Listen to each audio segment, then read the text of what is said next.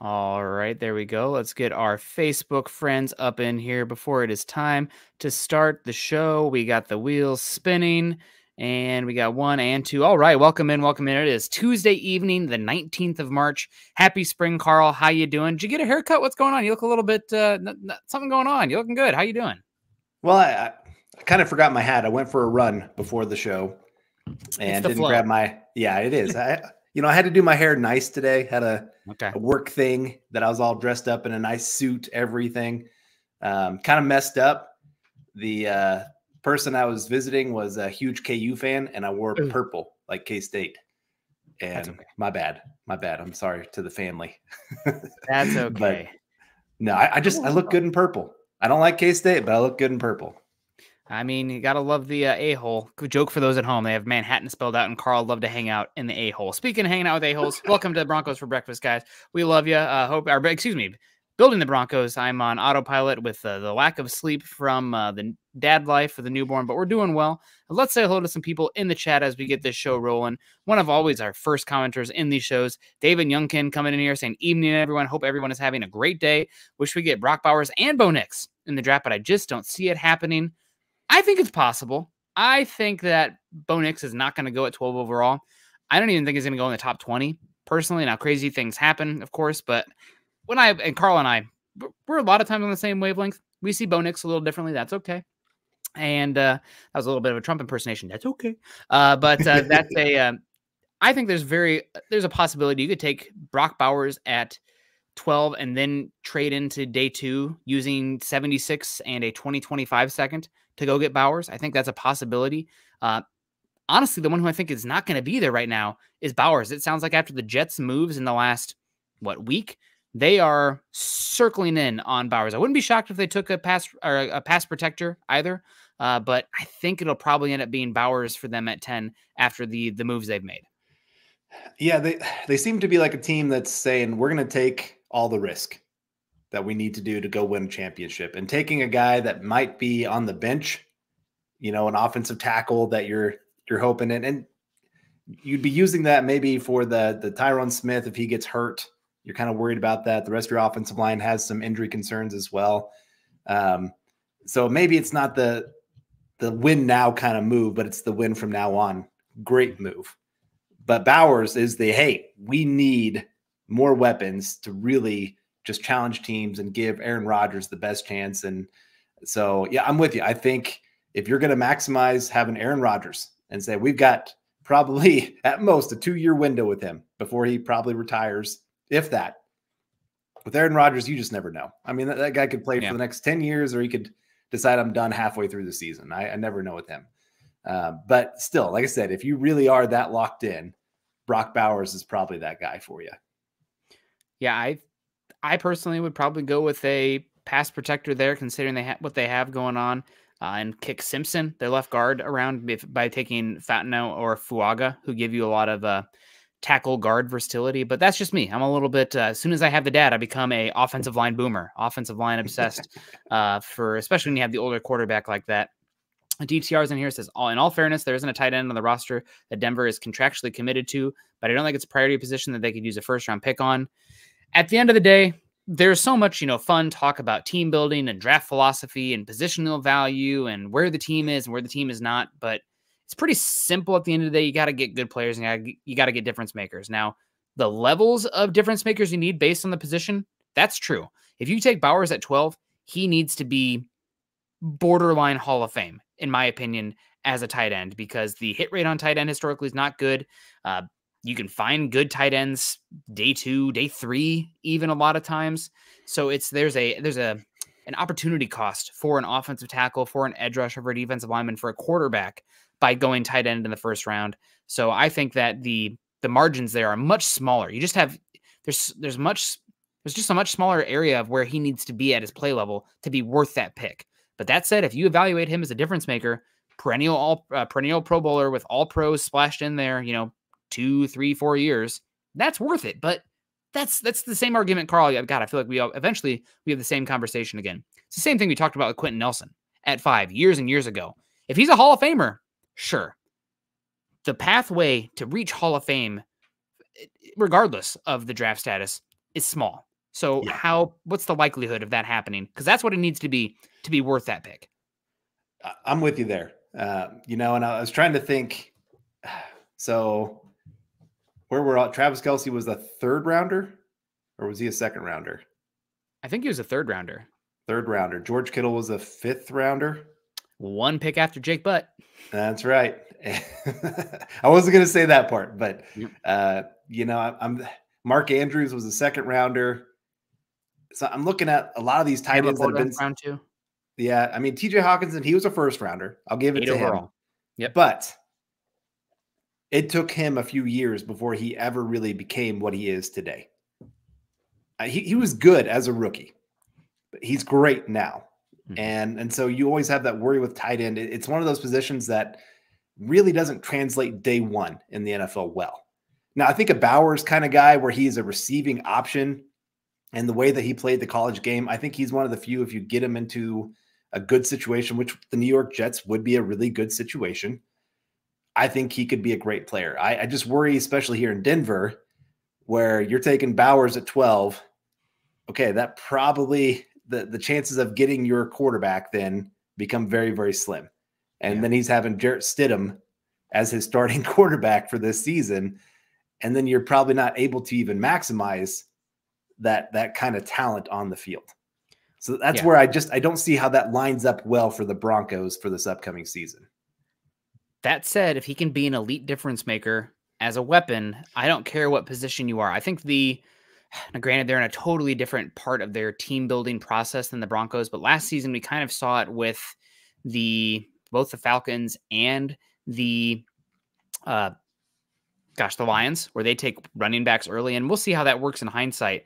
But I think you need to evaluate those weapons. Like, as a wide receiver, if let's say we change this position of this player and we made him a wide receiver, would he still be worth that pick? I don't care. He's running back 1, tight end, whatever. If he was a wide receiver and the contract that goes with a wide receiver, is he worth that pick? If yes, we can have that conversation for sure.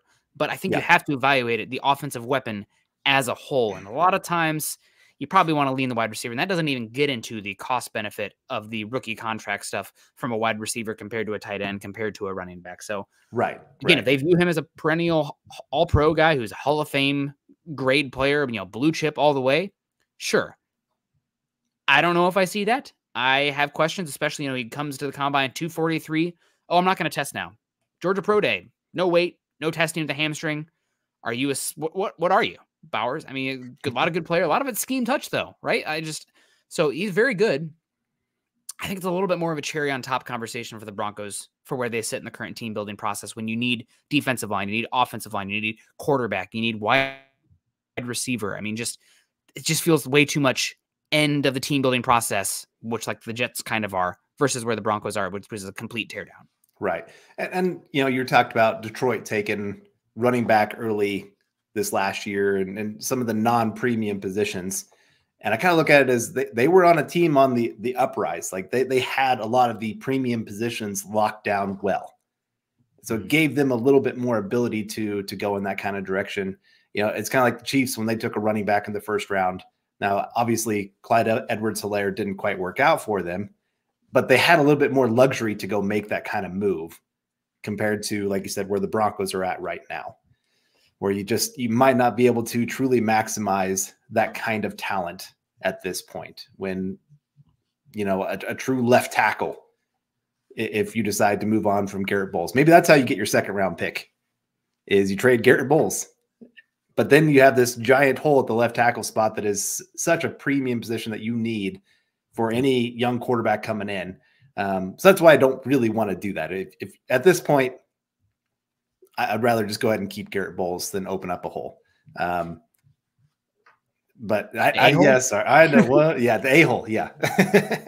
And why are we talking about so much about Bowers? Well, thank you, DTR, for the comment. But Daniel Jeremiah, not a man of a lot of words in these mock drafts, but I wish I could be as succinct. I know Chad wishes I could be as succinct.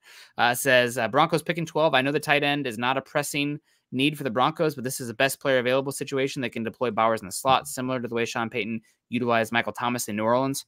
I don't mind it. I think it's Jason Bishop does a good job covering the Broncos as well. He's mentioned a Puka Nacua kind of role where he's a big, inside outside slot guy who's physical at the catch point.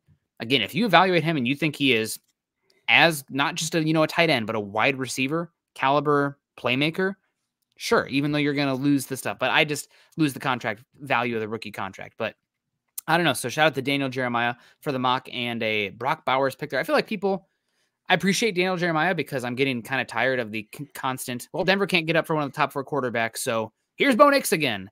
But we'll get into that in a second, of course. And I know you're more okay with that than I am. But I want to say a little bit more people. Stats. Yeah, I got some stats for you that I wanted to run by and just maybe give a little bit bigger picture of Bo Nix and why I think he'd be a good fit for Denver. We'll get into it here in a second. I do want to say hello to some more folks in here. Daniel Barry, yo, how you doing? Good to see you, Daniel. We've got our guy Dylan Von Arks in the house saying, "Sup, Broncos country." Make sure you guys hit that like button on the way in. Thank you so much. Drop a super chat too, Dylan. No, I'm just kidding. We love you, Dylan.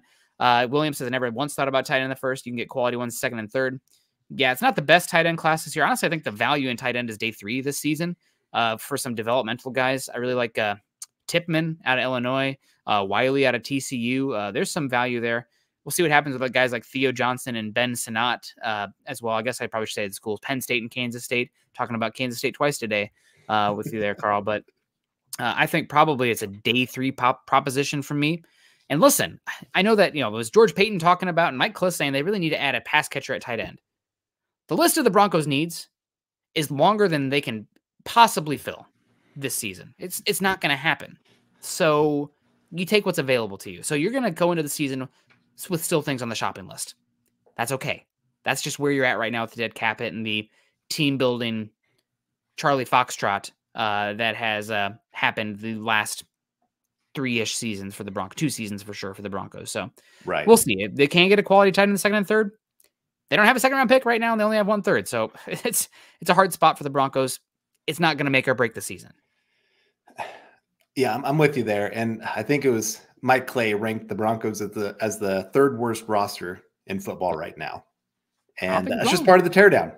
When you're getting rid of guys like Justin Simmons, who right now could be a big help to this roster.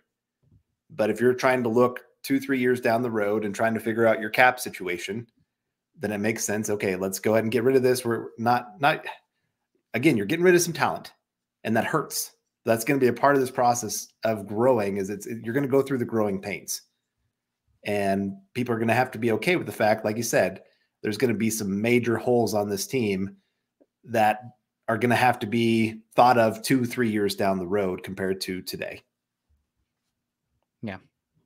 Yeah, it's going to be interesting to see what happens there for sure. I'm curious. I think Bowers will go 10. It's not the move I would make, given he's a small player who didn't test, and just the historical precedent for tight end. But like you mentioned, the Jets, they have a 2-year window. That can add a lot to them, especially for a veteran quarterback. Having a veteran quarterback, I think it's really beneficial to have a smorgasbord of weapons where they can kind of pick and choose their matchups. If you have a young guy, give them a number 1 and let them spam it all day long. But for having a veteran guy, giving them, a bunch of number 2s, I think it's the way to go. We got Barry McCockner coming in here saying trade back, grab a second with a trade, and then draft Nix later in the first. Cecil Lamy's head will explode if we take a quarterback in the 20s. Well, I don't want Cecil's head to explode. You always got a nice flow going on out there. And I like Cecil's a great guy. So don't want that to happen. But heck, we'll see what happens. I think we've seen it, Carl, the last 3 seasons now. It used to be, you got to get that 5th-year option on that quarterback. How many times are you actually seeing the 5th-year option utilized on quarterbacks these days? I don't think it really matters so much. It's so expensive for the quarterback. So, 20, 40, I don't know. Pick him where you value him. If you like him so much and you can get him and trade back, that's fine. But I think this is really setting up to a Drew Lock situation where they're like, Broncos, Drew Lock at 10, trade back twice. Or take him with the next 2nd round pick to end up getting him in the end. I think that's probably where this heads, in my opinion. But again, I just do not see a 1st round caliber prospect in Bo Nix, given the big thing is the arm talent, but it's the arm talent in combination with the question marks from tape with the age for me.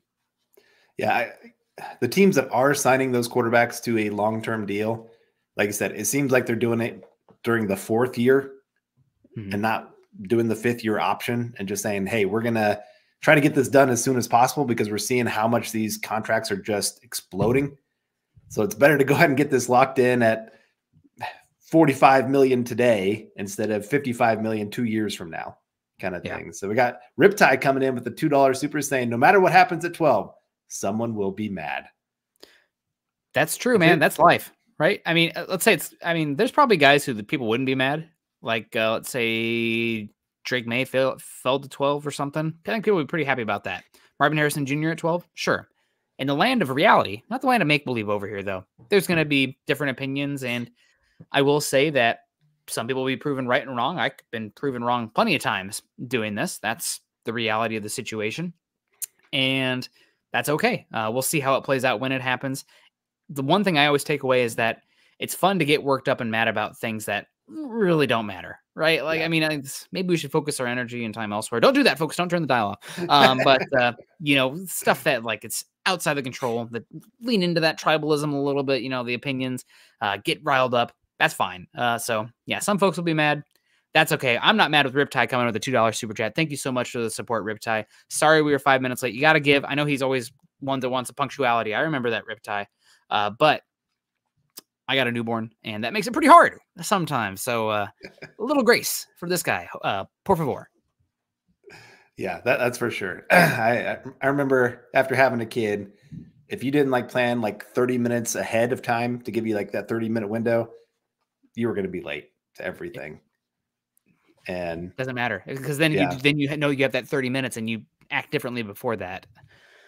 All right, well, that's a case of man. That's a different podcast. Yes, it is. We can have a dad podcast someday. Corey Johnson, how about the arm length and wingspan of offensive tackle Patrick Paul out of Houston? Yeah, really interesting guy.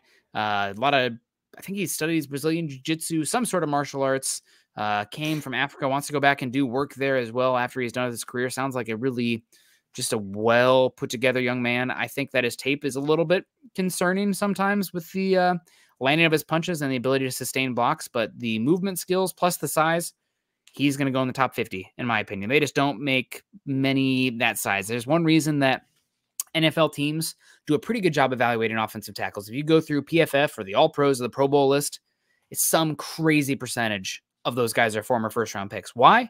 There's only a certain, it's tangible evidence, first off, but there's only a certain amount of people who have the athleticism, size, arm length, mass that walk this earth that could even qualify to be a good tackle. So deep tackle class, I think maybe last season, Paul might have worked his way up into the first round. This year with so many offensive linemen, I'm thinking somewhere round 2 for him. If the Broncos trade back and got him or did some maneuvering to have him, that'd be a lot of fun. Thought he just did okay at the Senior Bowl, but he's still, I think he's got some potential still, without a doubt, with the size and athleticism he has. Yeah. Yep. More people coming in here. Mike Woodward coming in saying, could you imagine Broncos quarterback room of Stidham, Pratt, and DiNucci? Yeah, I would be looking forward to 2025 quarterbacks, baby, if that was the case. Pratt is interesting, I got to say. I don't know. Senior Bowl, watching him, I think he had an injury this season, but like the ability to drive the football, it's just not there. And when I say drive the football, when you watch enough quarterbacks, eventually the only way I can describe it is that it almost looks like the guys who have arm talent are throwing a different football. It's like it's a heavier football. It has more velocity on the downward arc, if that makes sense. Where some quarterbacks, you see them push the ball and it flutters. It's just like, oh my God, get there, get there. Pratt especially, I don't know if he was injured this year, but driving the foot, and he throws a beautiful 9-ball. Arm strength is not how far you can throw it. Honestly, it's how quickly they can get it from A to B. It's velocity. It's ability to hit those tight windows outside the hash marks, opposite hash mark. So I don't really know if I see it. If let's say you took Pratt in the 5th, okay, right? You're developing a backup there with Pratt at that point, but that would not be very exciting, and probably be some empty stadiums for Broncos country next season, or some empty seats for sure. I was just talking to somebody about this earlier today, and I said it's kind of like golf. There's some of those guys that can just hit it 300 yards and it looks like it's nothing to them. And then you got those other guys that it looks like they're having to use their entire body with everything they've got to try to hit that ball to keep up. And Pratt's one of those guys that just looks like he has to put his entire body into those kind of passes where it's not just a natural zoop and it's there. You know, they just flip their wrist and it's made it. So I'm with you. The arm talent's not quite there. And like I said, when you watch enough of these guys, you can just tell, like some guys, it's just so easy and they don't have to sacrifice accuracy to throw it hard. But a lot of these other guys, just because, again, they're having to put their whole body into it, mechanics begin to fall apart. And so then it's just hit and miss of how well they throw it into those tight windows. Yep. Yeah, it's the ability to hit the tight windows with time and touch with arm talent is tough. Now, you want quarterbacks who have the ability to not only have the fastball, but also work in the changeup. I guess with guys like Mahomes, even have a curveball in there as well. But I think if quarterbacks at least show the fastball, you have the hope that they can develop the changeup. If they don't have the fastball, it's probably not coming. It's a matter of enough out there. And I think a lot of times we talk about the tools of the ceiling, but I think the tools argument rings even more true for the floor, right? Again, bringing it back to our Quentin Nelson conversation earlier, you give yourself a wider range of possible outcomes when you can lean on tools. You don't have to be the best, most accurate quarterback of all time, or the smartest quarterback in the NFL, or the best pocket movement of all time, if you can lean on some sort of athleticism, some semblance of arm talent. Now, again, that won't get it done for you in the end, but there's a reason that there's not many small, weak-armed quarterbacks going in the first round. We kind of know what a great quarterback looks like. Now, they come in different shapes and sizes, and there's different areas where they're good or not, but the NFL is still pretty good at evaluating the haves and the have-nots at the quarterback position from a tangible tools perspective. Now, Sean Payton will tell you himself, the evaluation side of things, the processing side of things, it's hard. I mean, I'll give Bo Nix a little credit here. Justin Herbert was so freaking hard to evaluate coming out of Oregon because it is RPO, screen game to death. He's not being asked to make many NFL throws. It's RPO action, fake handoff action, throw it quickly to the outside. Didn't have to maneuver the pocket. Didn't have to go through multiple reads. Didn't have to throw it through in tight windows. Can he do it? We see now, yes. The NFL, the tape at Oregon, I don't know. Same thing with Marcus Mariota. Oh, the athleticism, blah, blah, blah. Doesn't have the arm talent. Not really good in the pocket. Not really good at the processing. So it's just, there's so many things we can't answer from where we sit that makes me concerned for something like that, where I will lean on the tangibles because it is a tangible, right? We can see it. We can touch it. We can taste it. We can measure it. Right. End of sermon.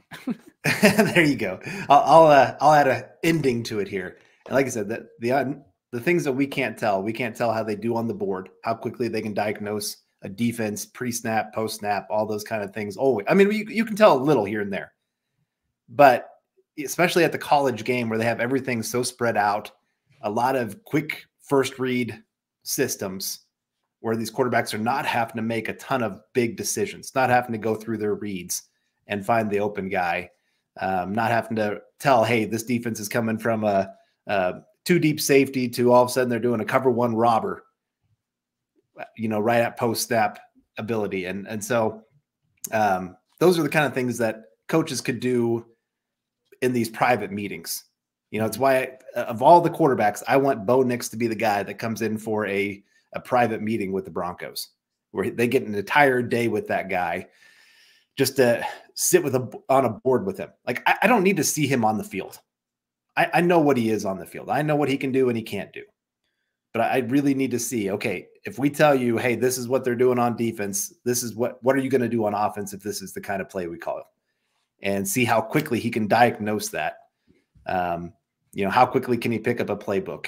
I was reading about a pro earlier today. He was talking about NFL playbooks, and he said it's like learning a whole new language. And some guys are great at it, and other guys are terrible at it. And some guys never even work at it. And that, like Paxton Lynch, he had a lot of athletic tools, but he never had a mind for the game. He never had a drive to be good at the game either. He was one of those guys. He relied on his natural talent for years, because you can get away with that in high school, big time. Mm-hmm. I mean, I've seen plenty of incredible athletes thrive at the quarterback position. They don't have to read a defense. They don't have to make any kind of decisions. They just have to, hey, if this guy's open, I throw it to him. If not, I'm going to take off running. College, you can still do a lot of that. But NFL, that is where that huge gap happens. You can no longer just be an athlete that's playing quarterback and be able to be successful, unless you're Michael Vick. But yeah, he's one of the few rare exceptions, I would say, at that kind of position. and even then, it's a floor discussion, right? Yeah. You have that where you can lean on no matter what. David Youngkin coming in says everyone is saying trade back. That's fine, but the Broncos could miss out on Knicks completely. So stay where you are, get the best player available, and keep our picks for next draft. I think that if you trade back, you are okay with the reality where you don't land Knicks. If you feel like you have to walk away with a quarterback there at 12, kind of like how some of the Broncos media has been talking about it, and Knicks is the one that like you can't risk moving on, that's how it is then. You take him at 12 and you live with what it is. I mean, I think it's a big enough pick here, Carl, that if they take Knicks at 12 and he flubs, Sean Payton's not in the Hall of Fame. He's fired within 2-3 years. And it's a complete, I mean, you're set the team back probably at least another 2 seasons because a quarterback pick, just the nature of a first round pick, especially one in the top 12, they're going to get multiple seasons to get it right. Unless you work your way to the number 1 overall pick next year and you have a Josh Rosen and a Kyler Murray situation, which has happened once. So you better damn well be sure, because I think for sure, if you take a quarterback there at 12, your legacy and your reputation is on the line as a Hall of Famer. For sure. Like if you do move back to say 25 and Knicks doesn't work out at 25 and next year you have a top 5 pick and one of those quarterbacks is sitting there, you don't have to feel as pressured to stick with that guy. Yeah. Like I said, you can move on very quickly, kind of like what the Cardinals did of moving on from Josh Rosen, just like, yep, we know this is not our guy. And people can keep, like Sean Payton could keep his job for another couple years by getting that other quarterback. But like you said, if you take him at 12, your entire legacy is tied to that quarterback at that point. He better be who you think he's going to be, especially after Sean Payton made the comments of like, we're better at this than other teams. Yeah. You make those kind of ego-driven comments or prideful comments. I mean, I guess it depends on the level. Like if he's right, then it's not a ego-driven. It's, hey, I just know I'm this good. And that's great. That'd be great for the Broncos because there are a lot of teams that are terrible at this. You know, Bucky Brooks was just talking about this of NFL teams are terrible at setting up quarterbacks for success in the NFL. And so it's not just, hey, this guy failed. That means he's a complete bust. He was never going to make it in the NFL. No, it just, some of them, it does mean they just went to a terrible situation and stood no chance at success. Like there's very few quarterbacks I would say are completely separate from the place that they go to. Like Peyton Manning, he was going to be successful wherever you put him. Patrick Mahomes, he's going to be successful wherever you put him. Maybe not to the level that he is with Andy Reid, but he was still always going to be successful because he has that big playability off script. He's got the arm talent, obviously, to do anything he wants on the field. I think Josh Allen, I think he's another one that I would put up there in that kind of conversation. I think he would have been successful most places that he went because he has that drive and athleticism to do a lot of things. Yep. I mean, the arm talent plus the size plus the athleticism to size. I love RAS because it takes in the size to an account. Maybe not as important for quarterback, but I mean, that's why Anthony Richardson is just so intriguing. It's why Cam Newton was unbelievable for his peak. That's combination of arm talent plus size plus athleticism is rare. And Riptide says, at least we know Nick's is smart. He's got his master's degree. I have a master's degree, and I am living proof that you don't have to be smart to have a master's degree. So I don't know about that, Riptide. Michael's in the house. The Ronk, good to see you. He says, good evening. Talks about Jerry Jeudy signing a contract. We'll see if we have time for that today. Jerry Jackson's in the house. Good to see you. Roy Osborne. We got Adam Strange in the house. Always great to see you. Ernie Mays, go Broncos country only. Hello. Hello to you. Hope you're doing well. Adam asked what round Gronk was taken, and he was an early second-round pick, if I'm not mistaken, but definitely not a first. Really, there have not been many hits on first-round tight ends historically, even. It depends, I guess, what a hit is for a lot of you guys. We got Phil McLaughlin coming in saying, good evening, Nick, Carl, and Deacon Scott. Scott's not here, so if there are Facebook super chats and I miss them, I apologize. We're doing the best we can. Says, of the guys we recently signed, Jones, Roach, Barton, who will benefit us the most? I guess probably I'll go with Jones because he's for sure a starter in the offense right now, but I guess I'll just have to go with Jones. I'll go Roach just to be different, just because he fits. He fills a really big need for this Broncos. Going from, let's say, Jonathan Harris last year to Roach this year. Like, that's a huge upgrade in the run defense ability of this team. Instead of a guy that's being pushed back 5 yards, you got a guy that can take on double teams, split them, and still make the play himself. And that's a huge thing for this Broncos defense right now. Yeah, it is. He's such a weird body type, though, right? Sub 300 nose tackle. I don't know. He makes it work. Yeah, it's good. I worry that the scheme the Saints run, their defensive ends are like the size of a lot of teams' interior defensive linemen, especially with length. So I think the ability to take on blockers is a little bit alleviated because of how big they are just across the defensive line. So I'm curious what that looks like run defense wise, being able to anchor against double teams when you're playing pipsqueaks at the edge right now compared to a lot of teams with, good athletes, don't get me wrong, but small guys in Benito, Browning, Sanders on my run defense there. Cooper, small, does his best setting the edge, but you do not have size and strength at edge right now. Far from it. I guess I look at just the individual plays where, like I said, some of them he's actually being truly double teamed, taking on 200-300 pounders, and he's not getting pushed back. Like, he can actually hold his own. And then the other thing that he does so well that I was left impressed was his ability to know when a running back's coming and knowing when to shed a block. Mm-hmm. Like, some guys are good at holding their spot, but they have no awareness of when a running back's even getting close. And so the running back just runs by him and they're still trying to take on their blocker. And it's just like, okay, that was stupid. Yeah. Like, you were just an obstacle to run around. But his ability to actually shed a guy, go make the play, or at least make a running back shift directions so another guy can go make the play. I think that's why I feel a little bit more comfortable with him. Like I said, the size has me worried. It's odd outlier, but they're not paying a lot, right? It's pretty cheap. Yeah. Do you want to say a little more people here before we get to Mel Kiper, the Godfather's mocks? Jay Roper, good to see you, Jay. Chase Wellner says, Carl and Nick. Chase, I'll say Chase. How you doing? Hope you're doing well. We have Chris saying, Puka had Matthew Stafford throwing him. Bowers will have Jarrett Stidham. Yeah, don't get me wrong. I'm not saying that he'll put up that stats. I'm saying the role will be different for sure. But Stafford is he the most underrated quarterback of the last 15 years? I mean, if he'd have finished out his career in Detroit, people would have always talked about him, kind of like how they're talking about Justin Herbert right now. All these tools, but what did it lead up to? Well, the team is pretty darn butt around him, back to the Manhattan a-hole, all surrounding him. So I think that he's really good, and hopefully the Broncos can eventually, if they did take Bowers, that means Jarrett Stidham year one. Hopefully it's a 15-year career, right, where eventually you get it right, and then you can take off. Yeah, you're bringing him in, like you said, because you see the talent, and you're viewing it beyond just this season. Like, he can help this year, but you're viewing it as what can he do for us in years 2, 3, 4, 5, and beyond. Like, we view this as a building block for the next 10 years, not just 2024. Yeah. You hope. This team needs building blocks. Yeah. You listened to Daniel Jeremiah, who we just talked about. He did a team building block, and it's dire for the Broncos right now in terms of actual building blocks on this team. But they don't have a lot of guys they're going to be committed to here pretty soon.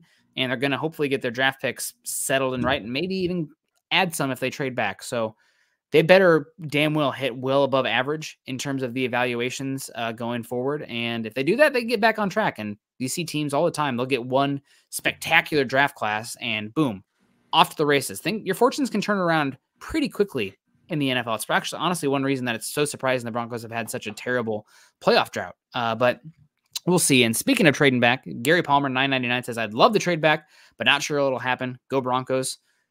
I think that there's a chance that somebody's going to call to offer trade back. I don't know if, Carl, you probably saw the PFF mock where they had the Broncos trading back with, I don't even remember who it was, all the way to like pick 26, 22, 26. And they had the Broncos getting 22 plus a second round pick and giving up 12 and a future third. I mean, that's terrible value. No, thank you. That would hang up so fast if that's what you were asking for, to move back 10 spots in the first round when there's probably only 16 first round graded guys to move back into the mid 20s? Hell no. Yeah. But it takes two to tango. There will be calls.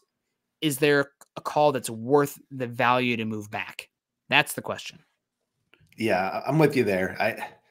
I think the Broncos can be selective because, like I said, there's going to be a really good player that falls to you there at 12 at a pretty premium position, I would guess.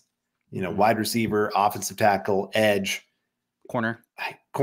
I'll throw that in there. I hope the Broncos don't go corner, not because I don't think they need one, just because cornerback just gets so lost when you don't have a defensive line to do anything with them.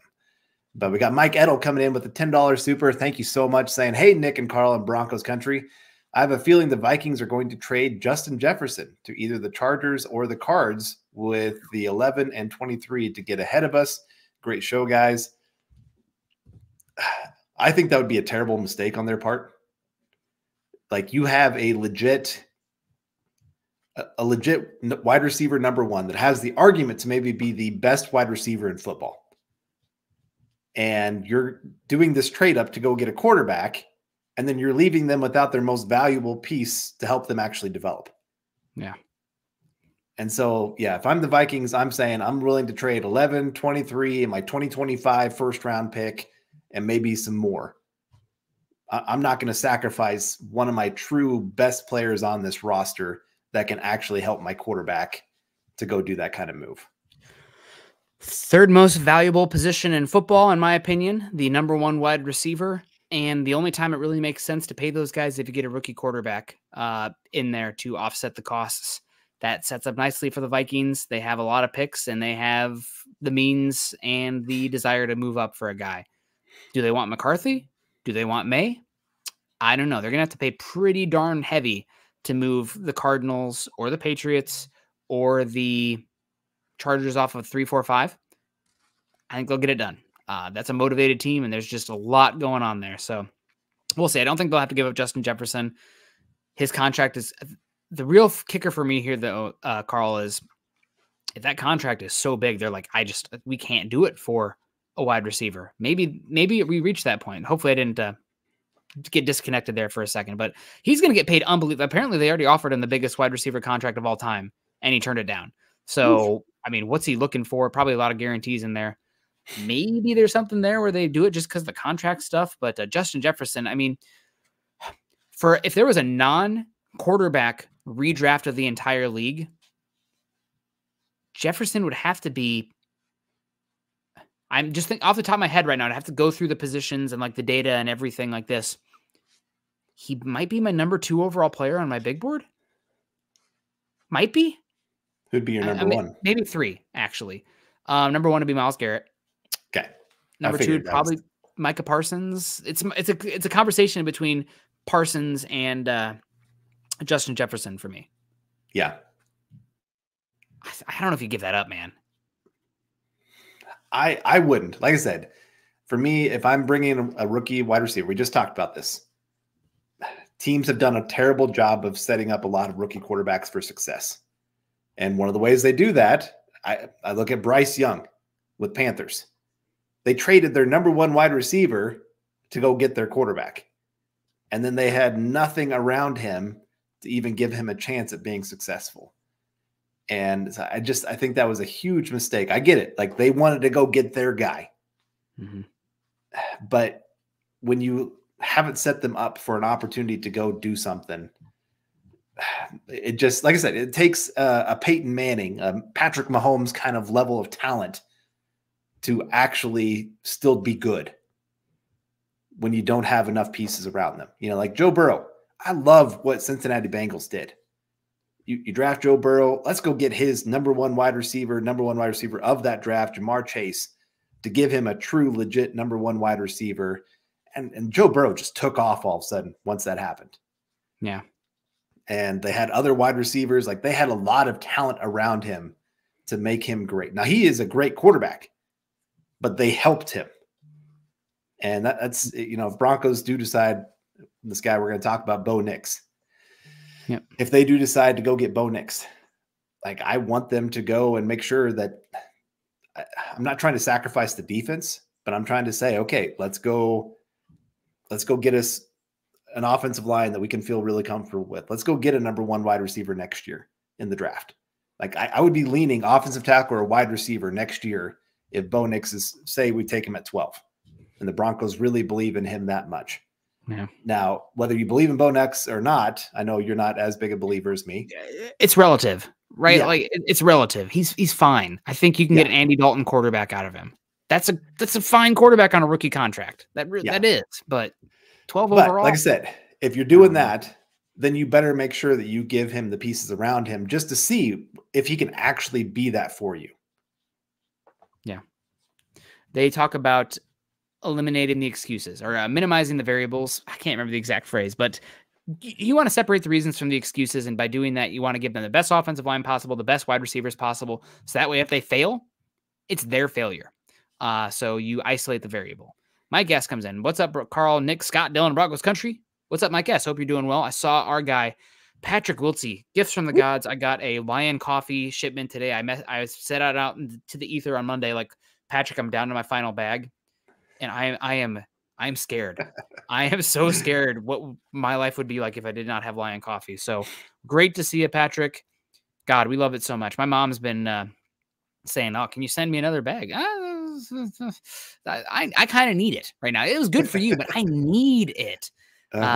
So we got more stars coming in here. Mike Edel again, I think because of the upcoming contract. He's talking about moving Justin Jefferson because of the contract. Yeah. They've been in conversation, and there's a possibility that they do move him because of the contract. I don't know. We'll see what happens. I mean, the other team's got to pay him too, but damn, he's just, again, if there was a redraft of the league, he'd be one of the first 3 to 5 players off the board, and non-quarterbacks, of course. If there was a redraft of the league, the first 10 picks would be quarterbacks, maybe even 15. But we got Ben Frank says we need another Talib Harris tandem. Get another cornerback in here would be great. I just worry that without Derek Wolfe, Malik Jackson, Shaq Barrett, DeMarcus Ware, Von Miller, Shane Ray, Sylvester Williams. I mean, we had a Walker in there too, I think. It stands out to me that not DeMarcus Walker, somebody before that. But it's really hard to be a good cornerback and play man coverage like the Broncos did in that cover 1 if you can't get home. Yeah. And the Broncos can't get home. Yeah, I think about that Super Bowl. The Broncos, they were that was the most aggressive I'd seen them the entire season, where they were just like, okay, cornerbacks, we're going to trust you to hold up, but we're going to send everybody to go get Cam Newton, make him uncomfortable, make him have to throw as quickly as possible. Yep. And so they pinned their ears back, and they had the players to actually do it. Like you said, Von Miller, Hall of Famer. DeMarcus Ware, going to be a Hall of Famer. Yeah, he is a Hall of Famer. Von Miller is going to be a Hall of Famer. That's the way I should have said it there. And so it made those other guys be able to play as aggressive as they did. If they didn't have that, they would have not been able to be the defense they were. And that's why, again, I lean towards not going cornerback in this draft. Now, it could be, again, you're thinking, in the first. Sorry, I should say that. You just traded up for a cornerback in Moss last year because you really like him. You think he's going to be a great fit for this system. I want to go give that guy a chance to actually go be successful. Now, maybe they saw him this year and were like, oh man, we made a mistake. And they're quick to move on from their mistakes and say, hey, let's just do this. But I'd rather go ahead and try to help the defensive line if I possibly can. And there's 3 edge guys that I really like in this draft. If you're staying at 12, that's probably one of the positions I'm leaning towards is edge. Offensive tackle's another one. Garrett Bowles, how long is he really going to be here? I don't know. But anyway, we did want to get to Bo Nix here for just a second. Yeah, God. Kiper had Broncos going Bo Nix to 12. He said the Broncos have been quiet in free agency. Are they really comfortable going into the season with Jarrett Stidham? They're running out of options unless they can find a way to move up in the draft, or they like someone from the second tier of passers. He lists second tier of passers. Nix, Penix, and Spencer Rattler are the likely off the board by the time the Broncos pick again at 76, as they don't own a second rounder. So Sean Payton and company instead, could they take one here at pick round and reach on a quarterback? He then talks about Bo Nix. That's the way I'm leaning right now. Nix isn't going to be for every team, but Peyton might be able to see Drew Brees. I hate that. In him, he's a fast processor who can make every throw and and was one of the most productive passers in college football the past 2 seasons. He had 74 touchdown passes, 10 receptions after transferring to Oregon, not from Oregon. Come on, Mel. The Ducks offense relied on quick strikes, though, and he wasn't often asked to push the ball down the field. Averaged just 6.3 air yards per attempt, which ranks 120th out of 125 quarterbacks. Taking Nix in the first round would be a way for the Broncos to add talent. Sorry, my thing went quickly. So the Broncos there, 12 overall. Bo Nix. I think it's worth noting Daniel Jeremiah's mock he just put out. He didn't have Nix in the entire first round at all. I think a lot of people don't have Nix in the first round unless the Broncos take him at 12.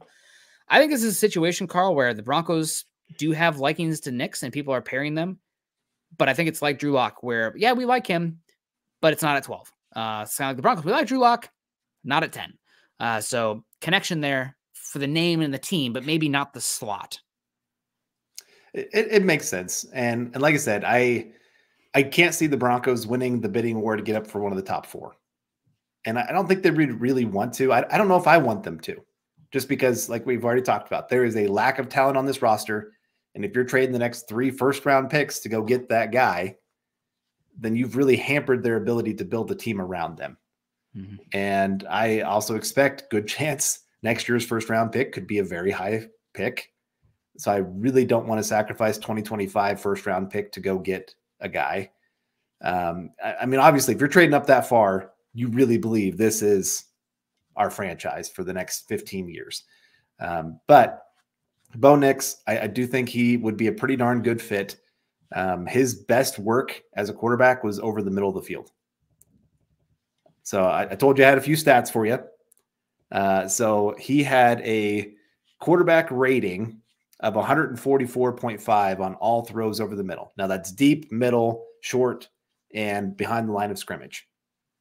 On his deep throws, he was 12 of 21 for, I think it was 455 yards. This is all over the middle of the field. And Sean Payton likes to attack the middle of the field. Had 7 touchdowns, 0 interceptions. Intermediate, he was 34 of 50 for 730 yards, 12 touchdowns, 1 interception, 142.1 quarterback rating. That's 10 to 20 yard throws. Short distance, that's 0 to 10, 101 of 124 for 1,027 yards, 6 touchdowns, 0 interceptions, 117.3 quarterback rating. Overall, like I said, he had 144.5 quarterback rating on all throws over the middle. So I just feel like that lines up well with what Sean Payton would love to see from his quarterback. Part of why he did not work with Russell Wilson is Wilson refused to attack the middle of the field. And I mean, I think he only had like 5% of his passes that went to the middle of the field or something, like 5 or 6%, somewhere in there. And it just drove Sean Payton nuts that he couldn't do this. The other thing I like about Bo Nix is he had the second fastest time to release, in the sense of as soon as he makes that decision to throw, like his motion is quick. Now, he doesn't have as much power as a lot of these other guys, but he gets the ball out of his hand quickly. He probably has the worst arm of the top 7. He does. But like I said, his ability to get it out of there quick makes it where sometimes a guy like Michael Penix, he has kind of a very elongated throw. Now, he's got more power, but because he's taken a little bit longer for that windup, I'm not sure that that ball is actually getting there any faster from when they start their throw to when the ball's actually getting to the receiver in that kind of sense. So these are some of these reasons that I'm actually a little bit higher on Bo Nix, is because I do think he does fit well with Sean Payton. He's not Drew Brees. Those people that keep trying to make that kind of connection, he is not that quarterback. But the other part of it is I do think he's an underrated athlete. Oh, he's a good athlete. Yeah. He's not a special athlete. He's not special, but I'd say he's smart with it. Yeah. Like he's not going to be a Jaden Daniels, but he knows when to use his athleticism to go make a play. And he does a great job of keeping his eyes down the field to know, hey, I can go make this throw. And some of his best throws are when he's escaping the pocket and all of a sudden he fits it into a window that you're like, what the heck? Like, where's that been? Like, why can't you do that from the pocket sometimes? There's some on the sideline that I saw that I was like, man, that was awesome. Fitted in between a cornerback and a safety. Perfect timing. Guy, only place that his player could go make a play. And again, I think this is where so much. I believe in Sean Payton and his ability to get the most out of a quarterback. That's a big part of this.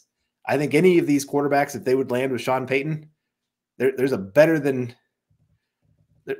chance that they're actually going to do something in the NFL.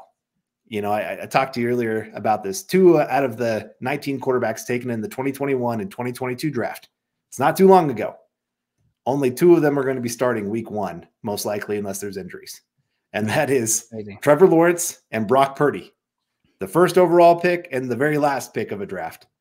Those are going to be the only 2 of those 2 drafts starting week 1. Yeah. And a big part of that is quarterbacks just went to bad situations and didn't really have a chance to actually be something. I think Bo Nix could do well here in Denver. We're going to have a chance. We're going to have a chance later on to talk a little bit Bo Nix. I think there are some tropes about him that when I watch the tape, I don't see it. Like as far as the accuracy goes, I think he's accurate, but he's not precise. A lot of passes that should be very high percentage outside the catch radius or having like not in the strike zone, having to make catches outside your frame for an open pass against air. A lot of double clutches in there. Now he's showing off the big hands. Love the big hands. But the decisiveness, not always there. And sometimes is it the playmaking or is it not trusting what you're seeing? I don't know. And again, it comes back to the arm talent.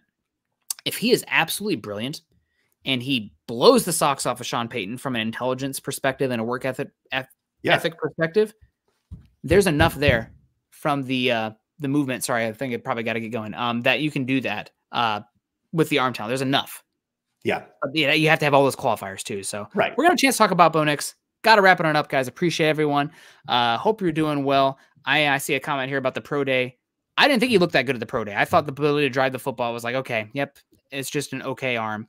I see like if Jalen Hurts is a big athlete, the big athlete type, the power, which I love the quarterback power stuff from Nix. If Hurts is an A, Nix is probably a B- for that kind of size, power, athleticism. And then I think it's a little bit of Case Keenum arm talent, which is fine if you're brilliant, but driving the football, I don't know if I see it. So we'll see. I've been wrong before and I'll be wrong again.